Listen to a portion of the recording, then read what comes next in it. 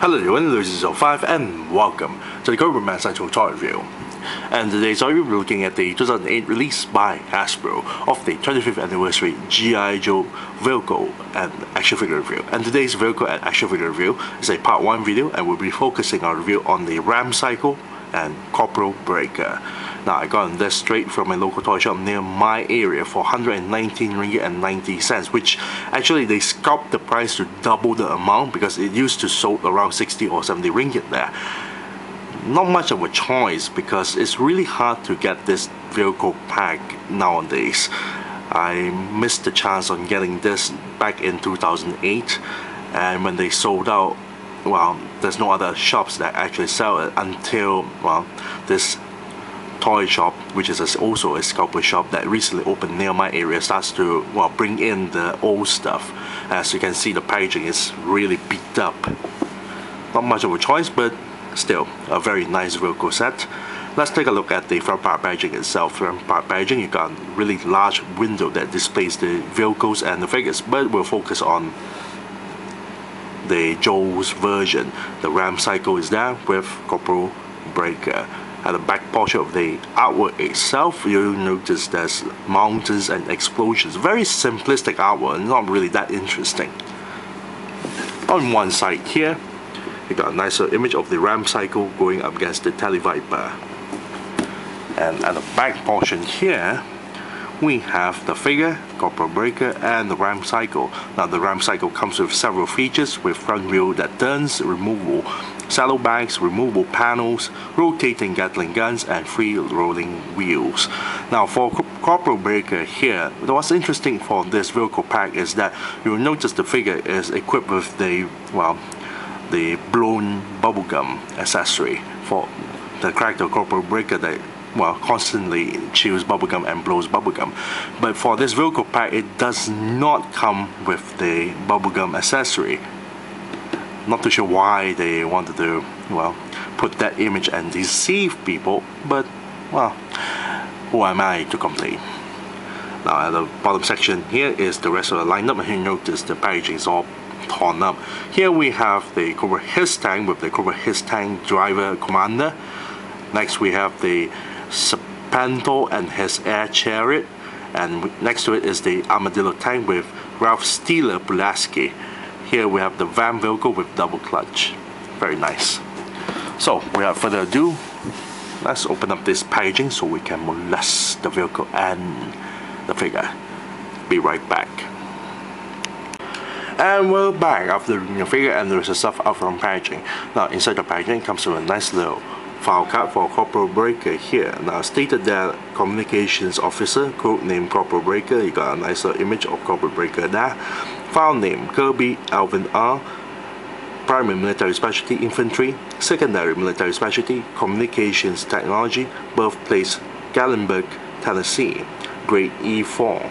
Now, in this write-up, there's actually, well, two combinations of write-up which is fused into one. One is the normal write-up, the other one, well, somehow they merged in with Corporal Breaker's skills. So we start off with the normal write-up. Stated Corporal Breaker is the G.I. Joe's team's communications expert, making him the crucial link between the battlefield and headquarters. He's familiar with battlefield technology that helps the team monitor Cobra activity. Corporal Breaker is familiar with all NATO and Warsaw Pact communication gear, as well as most world export devices. Now, this is where it shows Corporal Breaker's skills. Specialized education, Signal School, Covert Electronics, Project Gamma, Qualified Expert M16, M-1911A1, Mac-10 bracket Ingram, Classified, speaks 7 languages. At the bottom stated, someone quoted, he's efficient and self-assured and has an uncanny ability to turn adverse situations to his favor. And the back here is all black. Next, we'll take a look at his accessories. It comes with a nice little 25th anniversary design of the G.I. Joe base stand. You got a nice little G.I. Joe logo on the top with 2 pegs for the figure to stand on.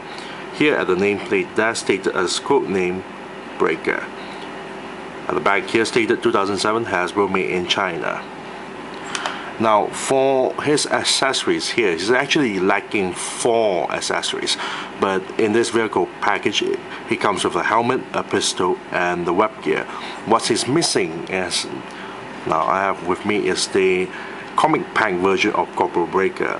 He's missing the bubblegum itself, the bubblegum accessory that attached to the headgear. The headgear is missing that, and the back portion of the communication device, and the extra pistol. That's all the items that is missing, which makes this Corporal Breaker figure in the vehicle pack very bland, because he only has these 3 accessories. First, we have his helmet, which is in green plastic material, no paint job at all, and looks pretty bland. And that's the same helmet that all the older releases of the G.I. Joe figures that come along with, especially on the vehicle drivers. Next, we have the 25th anniversary version of the pistol itself. As you can see, there's the small little trigger and the trigger guard there. There's the same accessory that quite a number of figures that actually has this. Nice details, but nothing that specific or unique about it. Then we have his web gear, and this web gear is also nothing that special. Quite a number of figures that actually has this web gear, but the web gear has quite a number of nice details. You got small little pouches, grenade, a small little canteen there, or communication devices, a small little holster where you can slot the gun into the holster here, or to the figure's right-sided tie. At the back here you got a small little pouch. Now the straps are all over here, and where you wanted to connect the web gear, that's the button itself at the belt there. Very nice. Now let's take a look at Corporal Breaker's paint job. The paint job is very bland. As you can see, there's nothing very exciting about it. He's wearing a typical, well, Green Army uniform fatigue, as you can see there, and majority of the colors there is not painted. The torso here, the waist area, the upper bicep, the elbow here is not painted. The thighs and the lower section of the boots are not painted. What's painted, of course, is this section here, just below the knees itself is actually painted. The kneecaps is of course not painted. The flesh tone skin is painted on both sides of the exposed hands. On the torso there, the neck joint is painted, but it looks a little bit greenish there, so they didn't apply a lot of flesh tone skin on the bottom section of the neck here. And of course the head. The entire head is nicely painted. We have a brown hair going on. Eyebrows is painted in brown. Eyes is painted as well. As you can see, the eyes in this area, especially on the top section of eyes there, there's a very heavy black lining there, making him look like he's very angry. Now at the bottom section of his chin there, there's actually a bit brownish in color, because just to indicate that he haven't shaved at all. It's actually not bad with the paint job of the head, but the rest of the body looks pretty bland looking. Now let's take a look at the figure's mold. Now the torso and the lower waist share the same mold from this version of Snake Eyes. However, for the arms and legs, share the same version from the version 23 of Duke. So I don't have that figure yet, or at least I haven't opened up that figure yet, but that's version 23 for the arms and legs for that Duke. The head sculpt is actually entirely unique to Corporal Breaker, which is actually a nice change there. But throughout the entire body, it's nothing really exciting. You got a little bit of wrinkles there, a little bit of muscle tone at the back pockets. On the side of the tie there, they added the holster, which kind of pointless. The web gear actually has a holster, and it doesn't come with an extra pistol, so that's kind of pointless. Got a smaller pouch on one side, the other side is just clean out. A bit of wrinkles at the bottom. You got the boots there with tied up boots, very nice, but nothing really special. What I really don't like is the way they molded and sculpted the wrist there, because for the joints itself, it's really easy to pop off the hands. because there's nothing to support and it's really flimsy. Speaking of flimsy, the other side of the hand, as you can see, is you can see a little bit of the seams pop out a little bit. You can see the bit of gap there. Now let's take a look at the figure's articulation. The head can actually look up, all the way up, straight, side to side, and then 360 degrees. Torso here can move forward a bit, back a little bit, and then 360 degrees. Shoulder joints here can turn 360 degrees and lift the shoulders all the way up this far. Now the elbow joints there is a bit disappointing there because they didn't actually give a lot of cut at this section here near the elbow joint, so he can only bend this far and bend backwards this far and then 360 degrees. The wrist joint is something I really don't like, as I mentioned before, because it's really flimsy. It can easily pop off, but the wrist can actually turn 360 degrees. Now the hip joints here can move forward, back a little bit, and to the sides. Now he has double jointed knee that bends this far, and ankle joint that bends downwards, upwards, and turn 360 degrees. Overall, the figure is quite bland looking because Corporal Breaker doesn't come with a lot of accessories for this Velcro pack, and it makes it look very boring for this figure itself. It doesn't come with his chewing gum, it doesn't come with an additional pistol, which it has an additional holster for. So if I'm going to give a rating for Corporal Breaker here, he is very disappointing actually. So I would just give it a 4 out of 10. Yes, a 4 out of 10 for Corporal Breaker here. So I'm going to put this in like so to the base stand, and there you go. 4 out of 10 for Corporal Breaker. Next up, we'll take a look at the RAM Cycle. Be right back. And we're back after fully assembling the RAM Cycle and applying the stickers to the entire vehicle. Now inside the packaging comes with a small little file card and a top section there stated as RAM Cycle. Now most people would want to know what's the word RAM, the full pronunciation for RAM Cycle really meant. It's actually called Rapid Fire Motorcycle, and that's about it. You got a smaller image of the RAM Cycle being driven by Corporal Breaker. Here, its designation is Motorcycle Weapons Gatling Gun. Now, stated in the write-up, these lightning-fast rapid-fire motorcycles have Gatling guns mounted on their sidecars for ground attacks that are swift and serious. A turbocharged engine gives them their incredible speed, and they have ultra-quick response time. So it takes a highly experienced and really daring driver to operate them at top speed in the middle of a chaotic battle. Here we have a small little typo.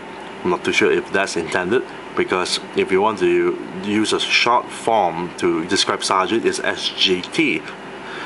However, they actually added an additional S in the front, so it's Sergeant Rock and Roll used a RAM Cycle to attack Cobra Island to rescue kidnapped scientist Dr. Burkhardt, and they are often deployed to defend G.I. Joe base perimeters. Very nice. And the back here is all black. Here we have a small little instruction sheet, and the back here is all blank. Now the majority of part of the sheet itself describes the technobabble of the RAM Cycle. Corner here showcase on how to place the figure, and here is where you place the stickers. There's a total amount of 12 labels. This is the sticker sheet. 12 labels to place onto the vehicle itself. It's not really that bad. It's quite simple to place it onto the vehicle itself. Of course, you still need to detach some of the parts to place the stickers. And speaking of the vehicle, let's take a look at the vehicle's paint job. Now, the vehicle has very little amount of paint job involved. The handles, as you can see, the tires, even the sidecar tires and the back portion of the tire are painted in black, as you can see. And that's all the paint job there is. There's no other paint job there. However, the plastic colors actually accompany with the entire RAM Cycle very nicely done. We've got a swamp green colors going on for the plastic color, gray. And let's not forget the clear translucent plastic for the headlights and the rear lights, which is quite loose. Now let's take a look at the vehicle's features. Now, as mentioned at the back portion of the packaging itself, the wheels do roll. all of them, and they do not squeak. They roll pretty nicely done. And yes, you can actually move the front wheel left and right. Very nice. As you can see, they also applied this die-cast material. As you can see, the screw down to fix the wheels in properly so they won't pop out. So that's the back portion as well. Now the Gatling gun here, you got the Gatling gun here, and at the back there's a dial. You can turn the dial to twist the Gatling gun, but the dial is pretty hard actually. It's really hard to twist the dial to turn the Gatling gun. You might as well twist it from the front. Now you can actually detach the minigun out and put it one side here, and then you have the bike itself, which is very nice. And yes, there's a kickstand, so you can have the bike stand straight like so. Very nice. Then we have two bags or saddlebags, as you can see here, and each of the saddlebags you have to, it's a bit pain to open it, but it's still alright. One saddlebag is empty, and the other saddlebag, as you can see, there's something inside which reveals to be a pistol, a grey pistol which is not painted. Very nice. Now let's take a look at the details of the RAM Cycles mold. Now the mold is actually used, the 1984 mold, but they actually retool it a little bit because it's still stated as 2008 Hasbro made in China. So yes, they still use the at least majority or portion of the 1984 of the RAM Cycles mold, but they managed to change the year of it at the bottom section here. The details is very nice. There's a lot of panelings. The minigun barrel is very nicely done. I really love the entire front shape of the wheel, the RAM Cycle itself, especially the design is very nice.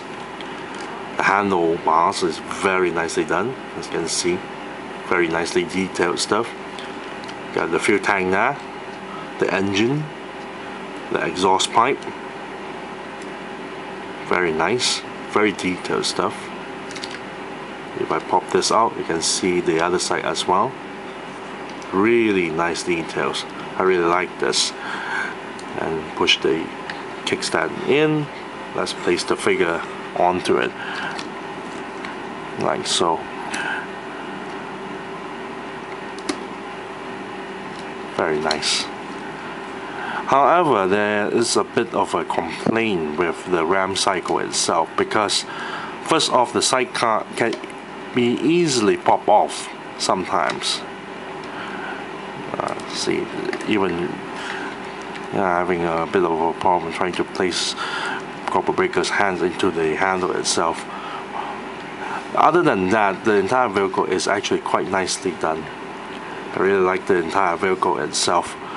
So if I'm going to give a rating for the RAM Cycle itself, despite the lacking of paint job involved with the entire vehicle, it's actually very nice because it's based on the 1984 release of the RAM Cycle. So if I'm going to give a rating out of it, I'll give it a nice 8 out of 10. Why 8 out of 10? Because, it would be nice if they add in the colors of paint job, or at least make it look a bit more nicer. Overall, the entire vehicle is very nice. So 8 out of 10 for the RAM Cycle, and I thank you all for watching. This is Lucy05, and I'm signing off.